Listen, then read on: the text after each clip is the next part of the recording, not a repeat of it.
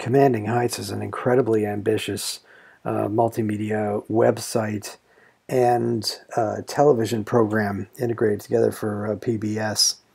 And it was basically the history of the world's economy for the last 100 years, and it was basically 100 years times some, I think, 35 different countries times some 35 different topics. So it was an enormous amount of information that we were basically having to sculpt and serve up on the website. And this was back in those days when a large consideration was, would it work in both Netscape and Internet Explorer? Now, my job in putting this site together was I was basically the application designer. It was my job to figure out how we were going to make it all work and what technology we were going to use.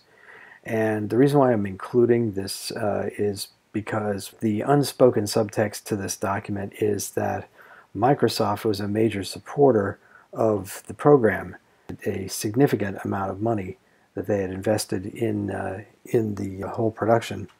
And the idea was that we were supposed to use Windows Media Player. Well, that's all fine and good, except that some of the things that we needed to do to create the experience, window-to-window messaging in the browser, basically cross-platform, across different browsers, was really difficult to do in those days. And it ended up being Apple's QuickTime that saved the day. And so it was my job basically to get up in front of everybody from Microsoft and our team and explain to the guys at Microsoft that thank you very much for your $1 million, but we actually are going to have to feature QuickTime as the primary underlying technology powering the site, and here's why. And so as you can imagine, that was a very interesting and dynamic phone call.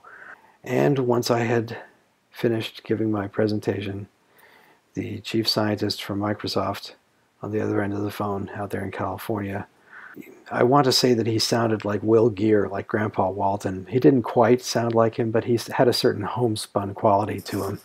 Well, son, that kind of thing. Anyway, he said, well, the fact is, folks, that we're not going to be where Apple is now in even 16 months, 18 months, maybe longer. And that was that, and that was the end of the argument and the end of the discussion.